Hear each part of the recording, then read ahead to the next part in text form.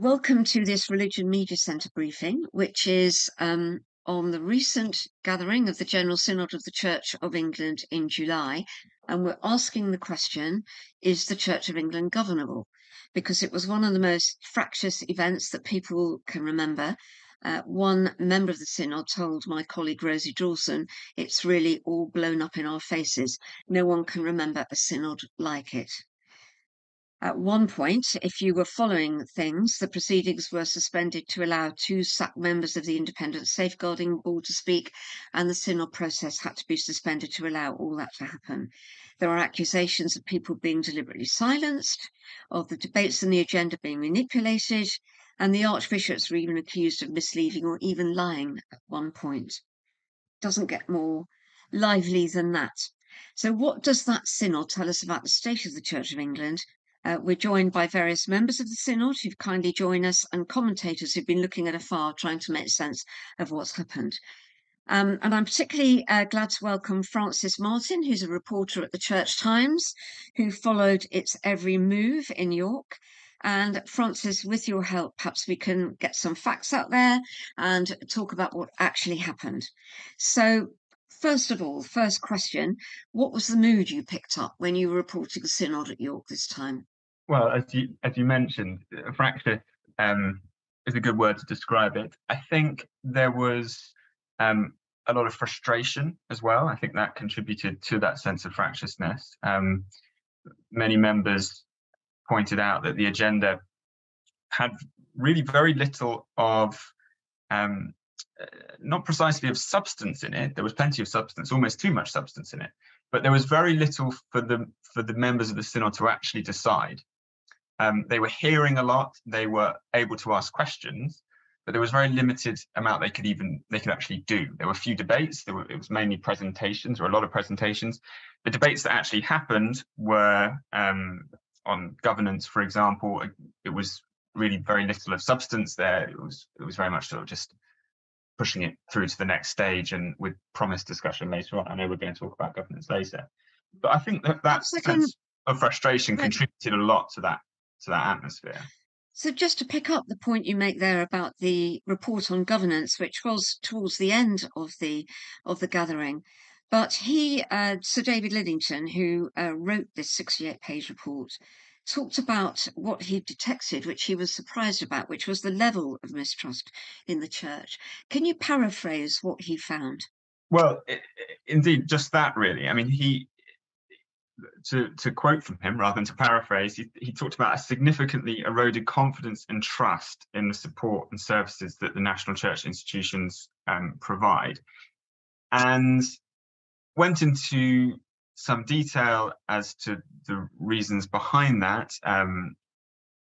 The fact that national church institutions are quite a complex array of bodies currently, or with a sort of degree of semi-independence and semi-reliance on each other.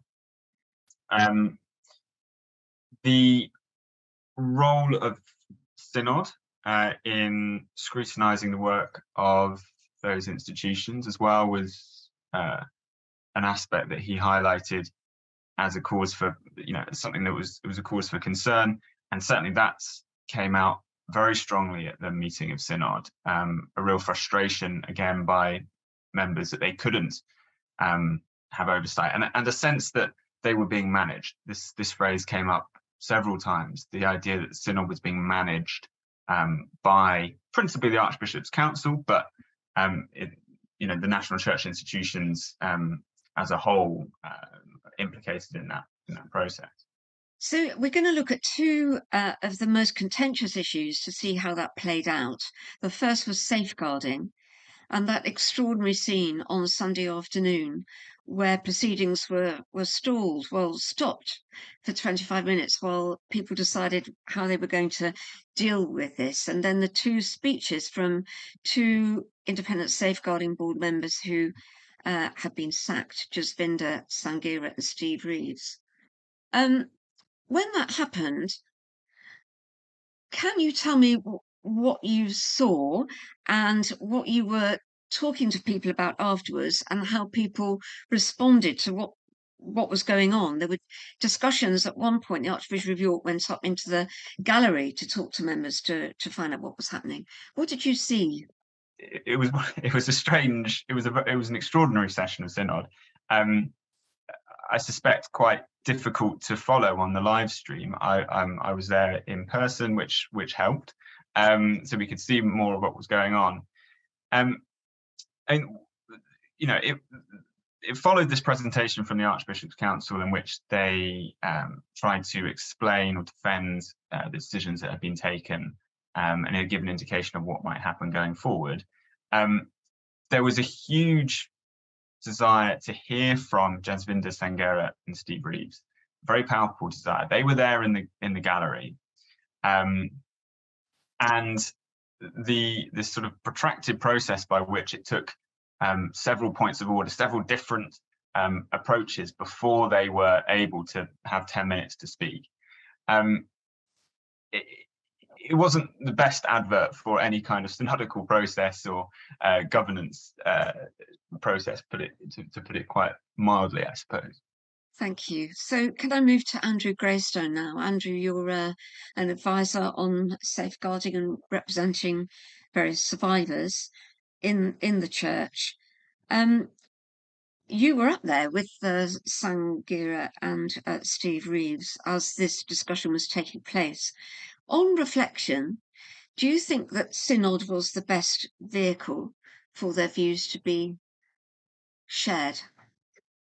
Absolutely not. I mean, I would say I'm not an advisor on safeguarding. I'm merely an advocate, somebody who tries to walk with victims and survivors.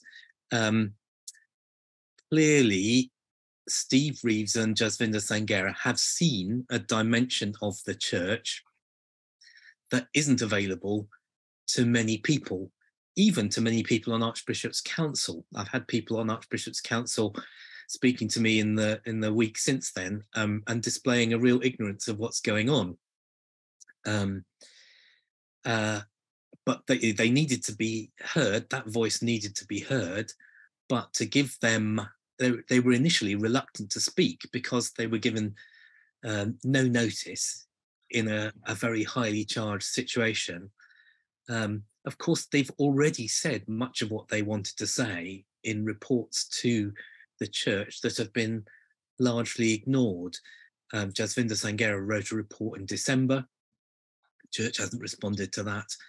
And crucially, they had delivered a report in April on the one report that they had completed on behalf of a survivor who's become known as Mr. X. The church hadn't responded to that and still hasn't responded to that report, and nothing has been done for that individual. So one of the situations that the church is left in is survivors extremely angry, speaking to me this morning, extremely angry, and most of them that I know of saying we won't and can't cooperate with the church until they've done something for Mr. X. Why would we get involved in some new project when the church hasn't yet fulfilled what it had set out on with Mr. X? What has broken down in the governance of safeguarding to have led to that level of anger?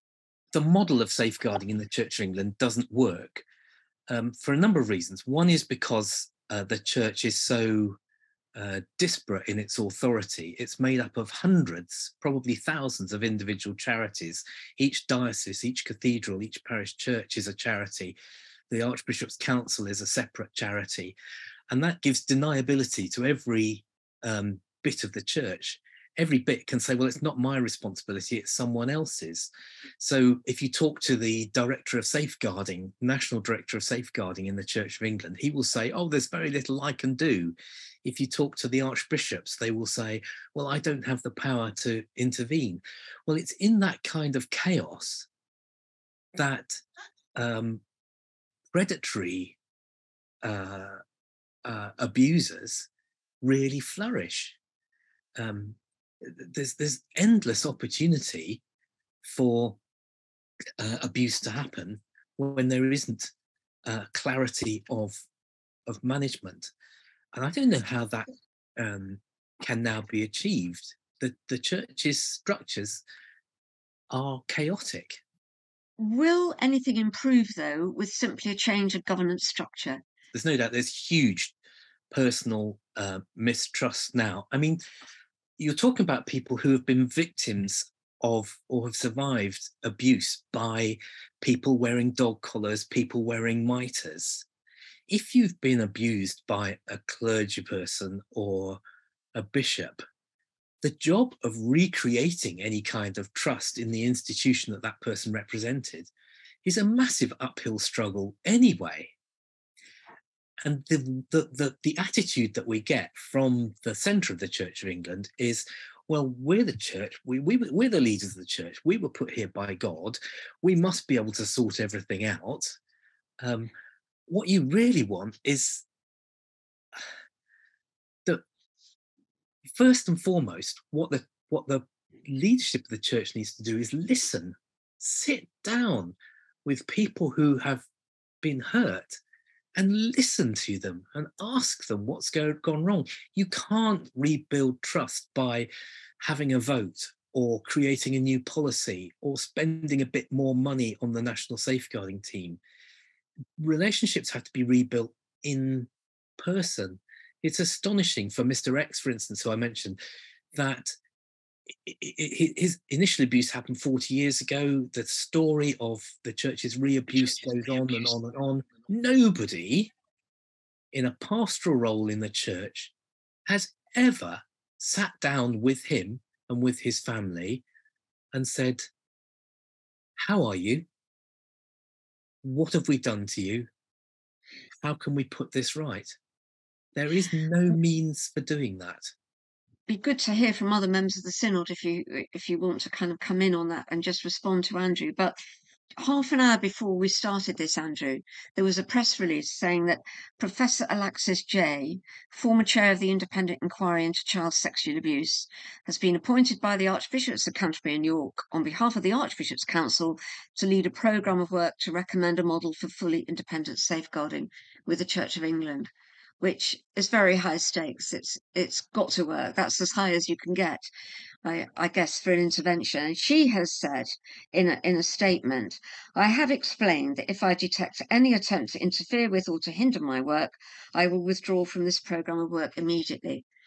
Your response to the fact that she's been brought in to create this structure?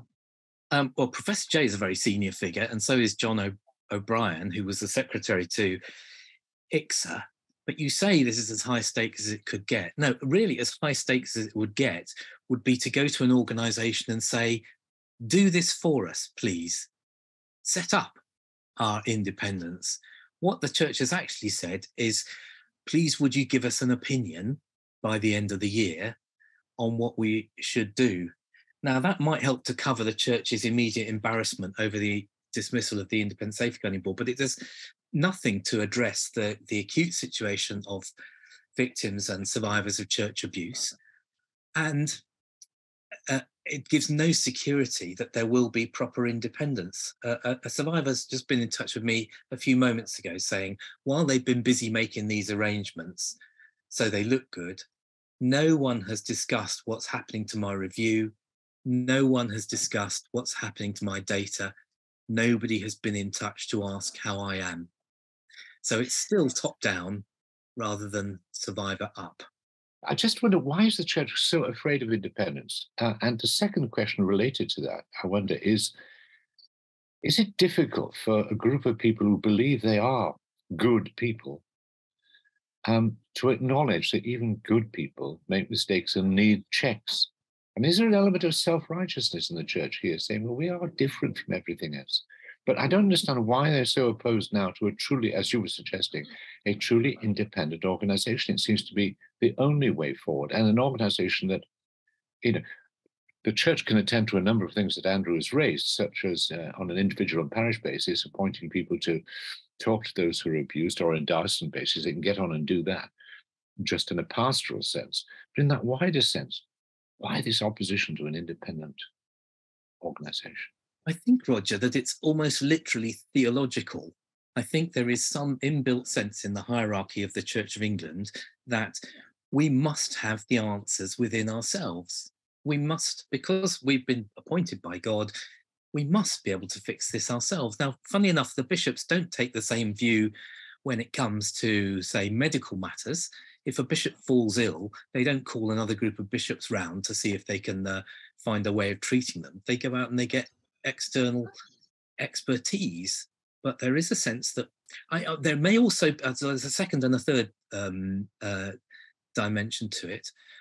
The second dimension is that it may be that they realise that the extent of abuse historically within the church is so huge that they don't want to open that can of worms. That I mean, for some other churches, it has been financially and reputationally devastating, and it may be that they don't want to go there. But I think Andrew Brown has just made a point that there's a confusion between safeguarding in a preventative sense, which the church on the whole does pretty well for such a large and complex organisation, and the business of what happens when it goes wrong. What do we do when we've messed up? That's the bit that they do so terribly badly. I wish the bishops, I'll finish on this, I wish the bishops would just see that their life would be so much easier if that dimension was handled independently. Most bishops I know spend vast amounts of time and energy and emotion dealing with safeguarding failures. If only they could outsource that to a truly independent organisation, their lives might be easier too. Did anything at the Synod convince you that things will improve in the future? Did it put forward the arguments that you've been making for independence and listening, or did it detract from it? I'm beyond being interested in the future. The church is endlessly saying, this is what we're going to do tomorrow. We'll set up a redress scheme sometime in the future. We'll have an independent safeguarding body sometime in the future. We'll listen to victims and survivors sometime in the future. Nobody believes a word of that anymore. I'll only believe what I actually see happening.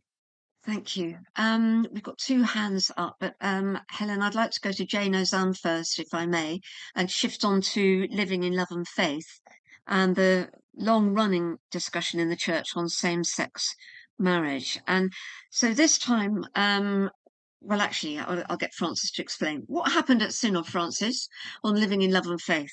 In short, very little. You know, there was discussion, there was a presentation on it, but the headline really was wait until November, where we've got an extra edition of Synod in order to go through substantive proposals that have yet to be announced, and I understand yet to be agreed or even properly argued about amongst the bishops. Again, adding to that sense of frustration, they're really, you know, we were hearing a lot of sort of discussions. There was plenty of questions. I don't think really any new points came up. I didn't hear anything on the debate that I hadn't heard several times before over the previous months, really, which begs the question, why can't we sort of move forward and get on with something one way or another? Thank you. And so moving on to Jayne Ozanne. Jayne, what was your reflection on the way that section of the agenda went? Well, as Francis said, I don't think we heard very much that's new. But if I may, Ruth, I think, if you'll allow me, and stop me if not, we've got three very different problems playing out in the Church of England, and we are in crisis right now. And that's because of long-standing problems on, as I say, in three different areas. The first is the way that Synod is being managed, which you touched on, and we see that with the number of presentations that were given, where we're not having debates anymore, when we're just being able to ask questions. And that was how the safeguarding problem was put to Synod, i.e. it was a presentation by the Archbishop's Council, and indeed on LLF, where it was a presentation by 8 straight people. Synod wasn't able to give its voice. And that's been a problem over the last 10 years. It's been growing, and each business committee debate, I and others have stood up and said, this isn't how to use us. It's not a good use of our time, and trust is being broken as a result. Now, why is that the case? That's the second piece of the jigsaw, which is we have, as Andrew said, a very disparate understanding of authority in the church. We've got the House of Bishops, the Archbishop's Council, and actually what you have are groups of good-meaning people who come together, far too large a group. No organisation or business would normally manage itself this way. They only meet every 2 months. They try and look at a business agenda. It's far too big. They don't have time to go through it. And so people, I've sat on the Archbishop's Council, we make decisions, but not as experts, but as well-meaning people trying to look at the best. But the real power is in a small cabal, and I talked about this in Synod, which is the Archbishops and William Nye. And people know that, but don't know how to manage that. And that is where the trust issue is. Now, if you add on to that the divides in the church between, let's call us the progressives and the conservatives, and the lack of trust between those two, you've got an absolute pressure cooker. And that's why I, and again others, in the business committee debate, asked for a pause so we could have an emergency debate on the state of the church. I didn't want to call it a no confidence debate, but it's fast become that. And the only way that Synod gets managed is through its standing orders. And we saw those standing orders being used against Synod constantly over the last 5 days. So that again undermined trust. So I'm sorry to give you the bigger picture, but there's no way we're going to be able to move forward on LLF or indeed on safeguarding. And I do slightly disagree with Andrew. Actually, I do think that bringing in Jay is the best thing they could have done, Alexis Jay, and that there is a move to independence, because I think they have got that, but time will tell. But ultimately, on other issues, we aren't going to move forward until we have a mechanism where we can learn to actually trust each other. And I don't know what the answer to that is. I think it's probably going to be in the margins where people like Debbie and I and John Dunnett and Helen King sit down and try and work this out between ourselves. Okay, can I go first of all to Marcus and then Debbie and then Helen? Please, Marcus, you had your hand up. Actually, I was putting my thumbs up to back what Jayne was saying, though I would say one of the most interesting things about this synod is the way in which actually there was a curious unity across many of the different factions. And actually both, to use the language that Jayne was using, both the progressives and the traditionalists are equally frustrated with the way in which synod is being managed and about the total collapse of trust. And I think that this synod, because it was so fractious, actually really highlighted the fundamental weakness that we see in the governance of the Church of England, which the governance review that was put for a tiny little debate at the back end of a Sunday, on the one hand attempts to deal with, and on the other hand exacerbates. So you have 17 enormous recommendations that are discussed in the end in 24 minutes by 4 people all backing them. And any attempt to suggest that they should be discussed one by one or sort of in a sustained way is voted down because, as they said from the podium, they were afraid that Synod might mess with them, might change them, might take some out. And that actually revealed it all. Synod is a threat. Synod is, if it actually could wield its powers, could disrupt plans that are just rolling ahead, whatever happens. And the sort of sofa government, I think that was the term when Tony Blair was Prime Minister, the sofa government that exists right at the top of the Archbishop's Council has a whole series of plans that it wants to get through. And it just works out the best way to do it. And of course, the frustration that's felt at Synod is that you don't have the opportunity to challenge them. You don't have the opportunity really quite often to speak against them. You don't, when questions are held, they are incredibly managed. You're not allowed to ask for opinions. You're not allowed to ask for any legal facts. The sheer way in which Synod is run is in order to allow people to let off steam and then vote through the things that they're being asked to do. And of course, the more that happens, the more people get annoyed and the more everything gets fractious. And then when there's a blow up like a safeguarding situation with the Archbishop's Council, you find Synod thinking, well, we've theoretically got responsibility over this, but we have literally no mechanism properly to discuss this or to do anything about it. Thanks, Marcus. Going on to Debbie Buggs. And Debbie, you are one of the chairs at the Synod as well. Is there a cabal? There's not a cabal in the chairing. But I think Marcus makes a good point, and I'm one of the minority who's frustrated. But let me give you an example of where there was an opportunity for Synod to say, no more, we hate presentations. So there was a report on climate change from the National Investment Board, and someone basically stood up and said, we're fed up of presentations, let's vote to go on to next business, which would have been a clear signal that we are really unhappy with this. But that person failed to get the votes they needed to move on to next business. So what frustrates me is we've got people like Jayne, we've got people like Marcus, basically wanting to rattle things up, but yet we're not carrying a majority of Synod with us to do that. So it's almost like you've got a parliament with a completely ineffective opposition because it's under-resourced. Well, it has to find its own resources. You say that you've got an ineffective opposition, but every time that Synod votes, like it voted in favour of the prayers, living in love and faith in February, and ever since then there's been a reaction from evangelicals who won't accept the decision of Synod. So you've got an opposition, it doesn't win, but it never gives up, doesn't accept the decision. So what's wrong there? Yes, and I can see that's frustrating for the people who won.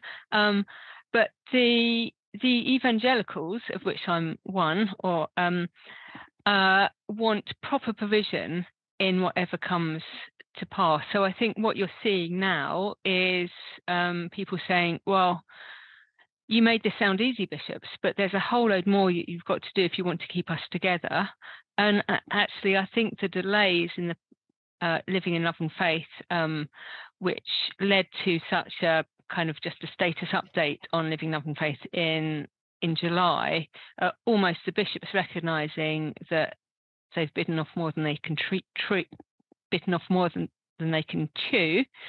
They need to do more work on the legal stuff, on the doctrine stuff, and on the pastoral provision stuff. And I know Jayne disagrees with me, but that is a view held by a substantial section of General Synod. Can I just ask you one more question before we go on to Helen, who's got her hand up? And that is in the process of chairing the debates, because we've heard that allegations that the debates are manipulated, that there are meetings beforehand with the business council and the Archbishop's Council, that you decide, or you may know whose voices you're going to call, you know what procedural motions may come up, you manipulate it in order to get what this cabal wants to happen. Is that true? No, it isn't. So I'm a volunteer on the panel of chairs. We get sent round a timetable before Synod, which has got the various items on and some time frames, which is a little bit more detailed than the agenda that goes round to everyone else. But it's basically the Synod staff's best guess at how long something will take. So opening worship, they know is going to take 15 minutes.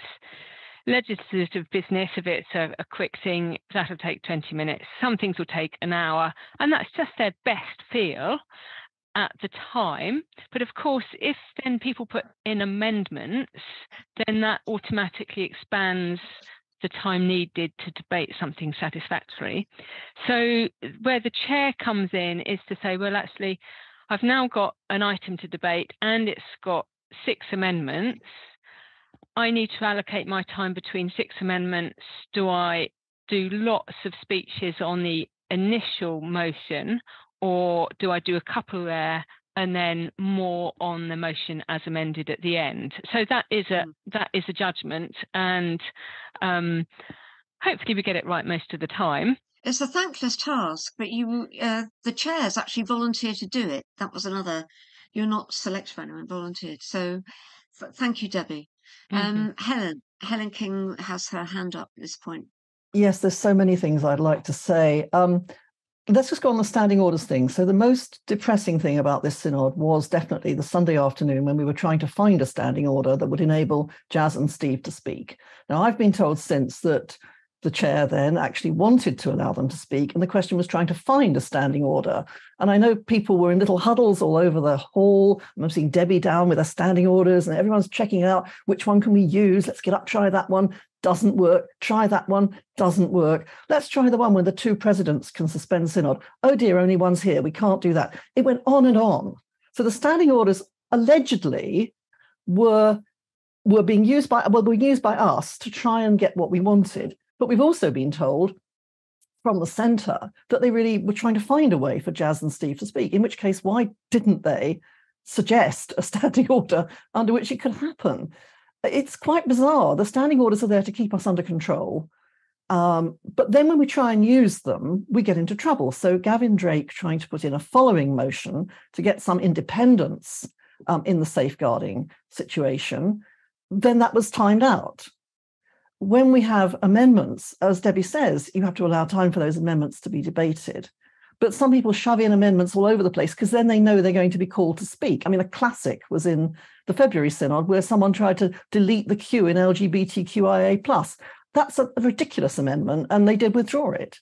It's a hideous game, and it doesn't allow real debate. It doesn't allow discussion. It's all very technical.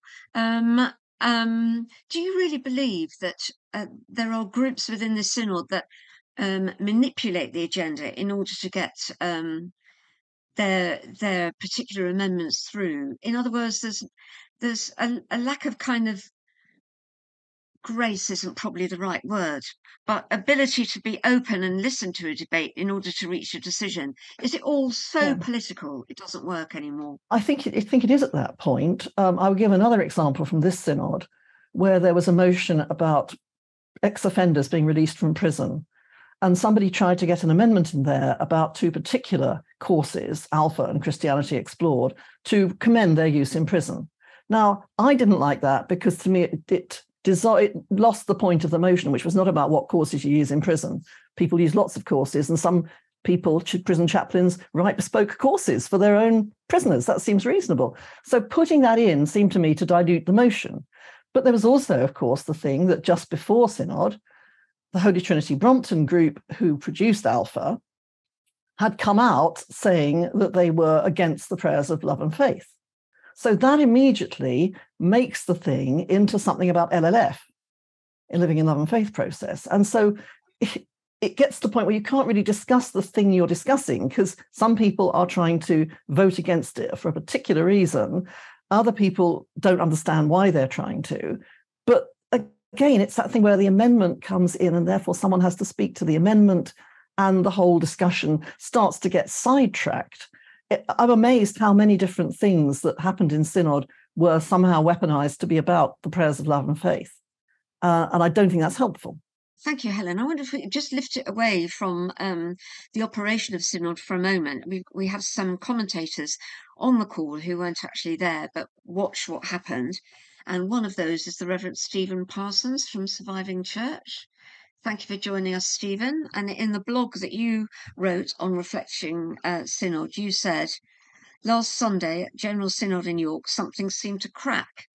The power dynamics that have kept the members of the Church of England hierarchy firmly in charge shifted significantly to favour voices from the floor in a decisive way.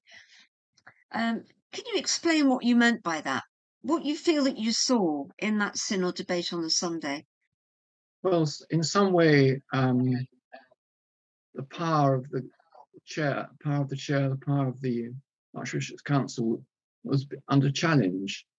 And it seemed to me that the very act of having that whole business of standing orders to find a way that Steve and Sangera could speak was an example of actually making a tremendous effort to actually say something which could be heard, and heard by that, as somebody referred to it, the inner cabal, who seem to get their own way all the time. And there is I'm very interested in the dynamics of Synod and the way that there seems to be power jostling for position. And it seemed to me that something gave at that point. The ordinary voice was heard and made a difference, and the power that has controlled the agenda and the business and all the rest of it seemed to, as it were, stand back a bit, and that was significant. I don't know whether I was right to say something cracked, but somebody commented on the blog, well, it may have cracked, but it didn't shatter. But I still think it was significant. It felt that the little voice was big. In what way will it change things in the future, this significant moment? I think the authority of the bishops, and in particular the archbishops, has been challenged. They can't get away with, well, deference has been, as it were, challenged and undermined in some way. I think bishops are seen as people who themselves have enormous pressures. And one of the most important things they do, which has become very difficult to do recently, is to defend the integrity of the institution. The institution is under challenge. And that seems to be something which is never be quite the same again. Thank you, Stephen. There was another comment, this time by Theo Hobson, the author and writer, who picked up what the Bishop of Dover, Rose Hudson Wilkins, said. And this was about bishops.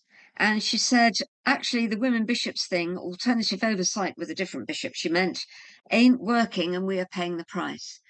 And this is about how you deal with divisions in the Church of England, whether you build a parallel structure of bishops, because the bishops have given up being united, that it's a lost cause. And Theo Hobson, that's what he was saying, that he felt that the bishop was saying we must seek unity come what may and not manage division.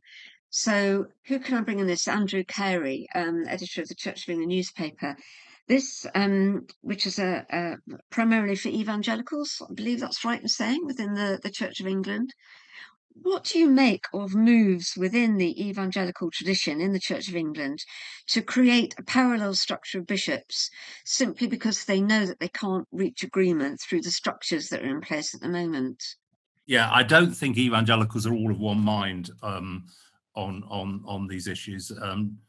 Debbie spoke about, a lot of evangelicals on Synod who will be looking for sort of alternatives, episcopal oversight. I think those ideas are in development, and I think a lot of evangelicals are in the position of saying we're part of the Church of England, we're not giving up our church, and some would say it's for the other side to have the alternative episcopal oversight where we're still in the mainstream. So it's I think there's a long way to go. There's still a November Synod, and what I'm interested in is some of the things being talked about at this meeting. The existence of sofa government. I mean, none of us who are long in the tooth on reporting the church,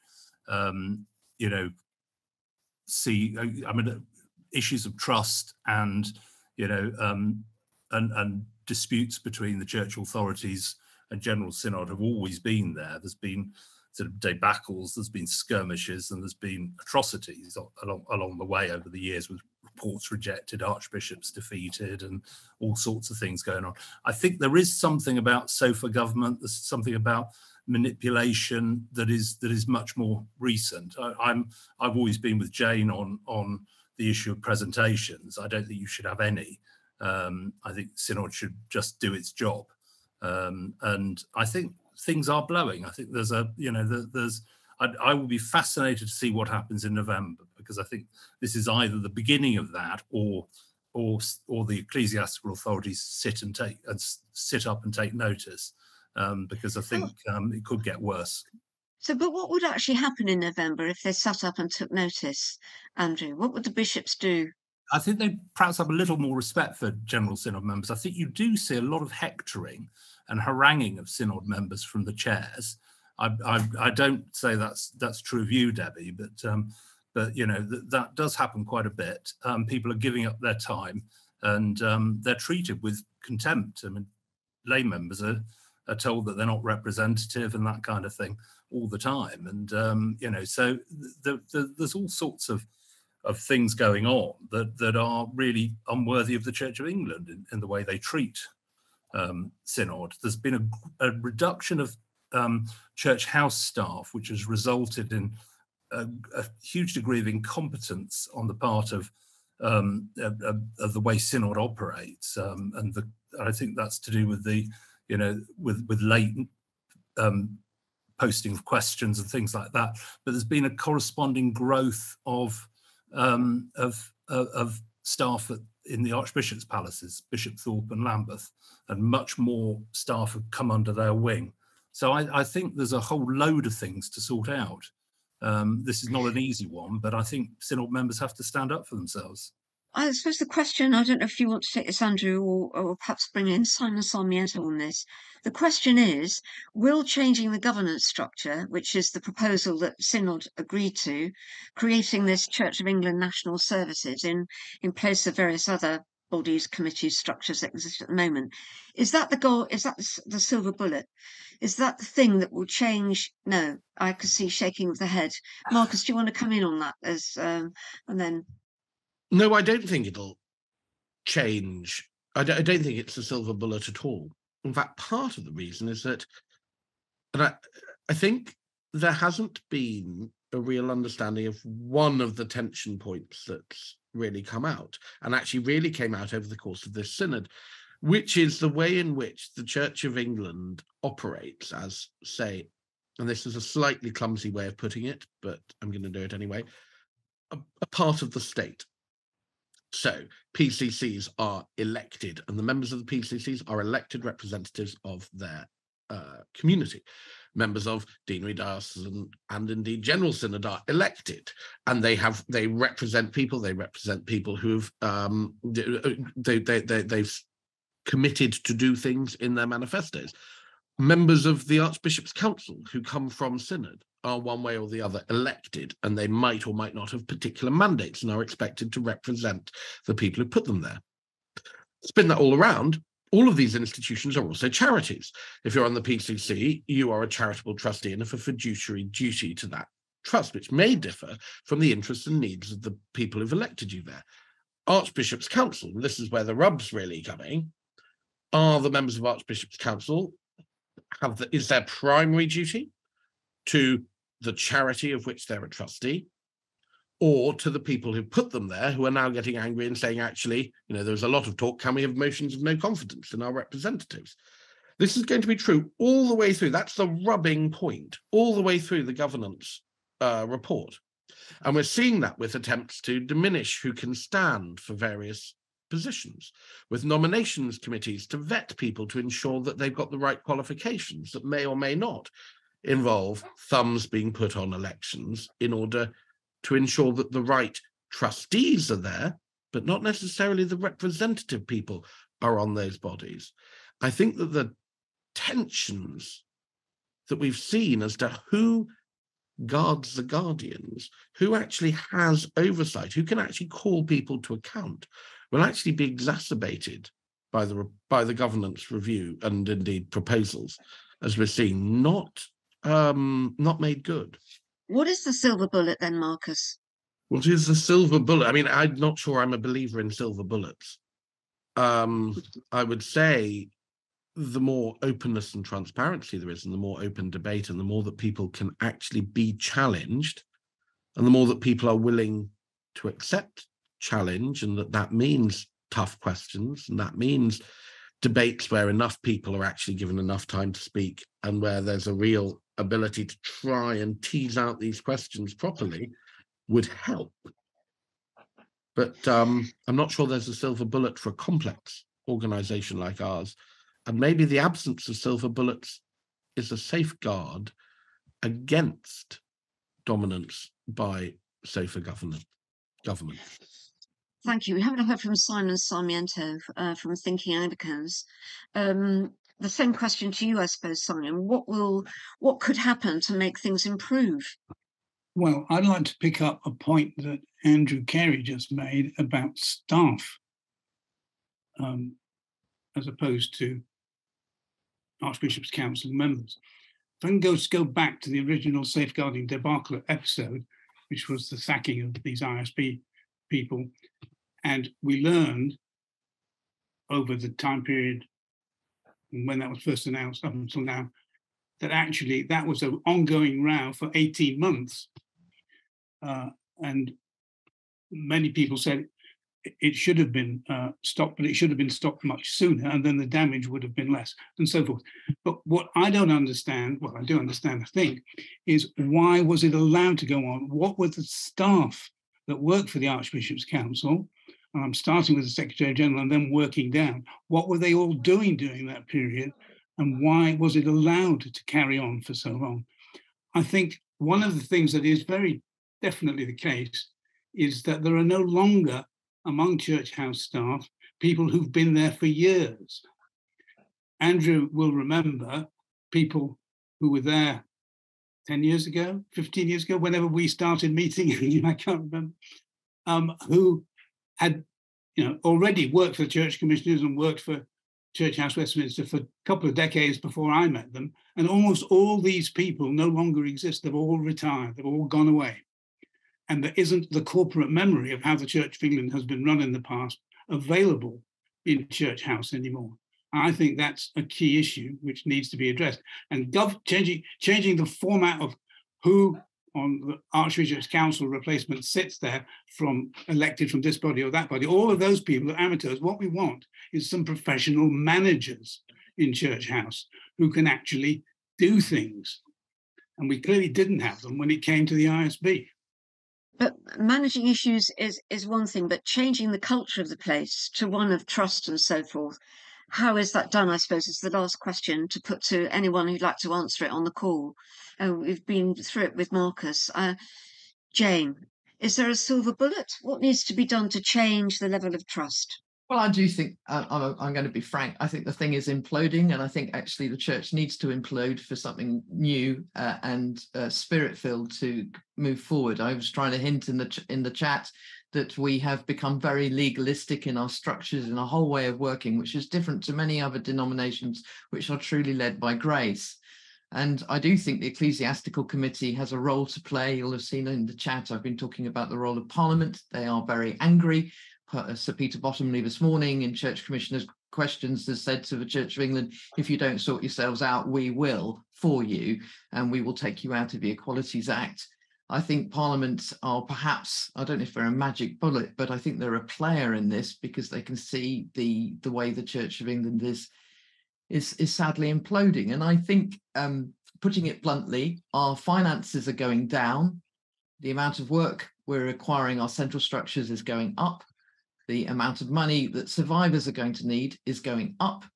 And the amount of abuse cases that have still to come out will also be going up. The picture is not bleak. And I think the picture is bleak. And I think we may need to look at some really drastic restructuring if we are going to find a way of giving the gospel to England. I think we have to ask what God's doing, which is much bigger than all this. Thank you. So on to Debbie next, and then Clive afterwards. So I think the silver bullet is to return to the apostolic faith as we've received it, to the Gospels, to the epistles, and to go back to first principles. I think if we did that, we could get things sorted out. Thank you. Clive, do you have any reflections? You are on the audit committee of the Archbishop's Council, so you are involved. I am indeed. I'm effectively an onlooker to some of this. There's an old saying that the auditors come along after the battle and bayonet the survivors. And this can be a danger, being in this role. But one of the things is that you often watch things unrolling. And it's interesting, this issue that, say, the ISB was going on for so long, because it's on the public record that the audit committee tried to intervene last year, and we weren't able to. I think one of the problems I put into the chat is that, of course, we're not the Church of England, we're the Churches of England, because there are 42 Churches of England, because many times we're told that things can't be dealt with through General Synod because it's a matter for each individual charity. And so we have difficulties in our structure. And if you imagine trying to run Tesco's with 42 regional offices, how much control you'd have from the centre in that position, I'm not quite sure. But I think the key thing we've come through is it is about trust and suspicion. And it's too easy always to see conspiracy when actually it is just cock up. And that's unfortunate. And the thing I'd like to say, because it's on the record, is that one of the issues with the church house staff, they are incredibly helpful and they're also incredibly overworked. And whenever you deal with them, they're nothing but helpful to you, but you get the sense of how overworked they are, how much pressure there is on them, and this must be causing problems. Thank you, Clive. I'm going to give the final word to Roger Bolton. You've been commentating on the Church of England for many years, Roger. I wonder what you make of the discussion today and the events in the Church of England in the last 10 days. Well, I'm on my PCC and I'm a Deanery Synod representative, and I could go on about the problems of Deanery Synods. But no, a great sadness, very great sadness at seeing what's happening. But the one thing, and two things really. One is, what the church is going through now is going through most of the major institutions in the country. I think if you look at the BBC, if you look at a whole range, there's a lack of trust. And also one of the rather disappointing in the NHS trusts, for example, where you had trustees clearly failing in their duties in Shrewsbury and a whole range of other places. You look at the latest things about police commissioners and so on. So we've got church has a particular responsibility, but it should look at the wider question that trust is in short supply almost everywhere. And this tension between giving a range of voices and giving proper opportunity to speak and giving leadership at the same time requires an almost superhuman person. Nobody's referred to the fact that this particular Archbishop of Canterbury, whatever you think of him, must be coming to the end, can't be far off the end of his tenure. And therefore, these things, do start at the top as well as the bottom. And therefore, this election of the future, or not the election, the appointment of the future Archbishop of Canterbury is absolutely fundamental. And, I think trust can only be restored if somebody comes in who is relatively untouched by the past with a clear view of what they wish to achieve. But I think this is a crisis that is happening throughout society in a whole range of ways, not just within the Church of England. The sadness is that we all hope the Church of England would do rather better and engender a greater level of trust than some other organisations. Thank you, Roger. As usual, very glad to give you the last word on this discussion. Thank you to everybody who's taken part. It's such a shame that we didn't have any bishops taking part, and that wasn't for want of trying. But hopefully when we return to this, as we will do, I'm sure, in the autumn, you'll come back and we'll persuade some of the bishops to join us then. So thank you very much for your time, everyone. And have a great summer. We'll be back in September unless a big story breaks in the meantime.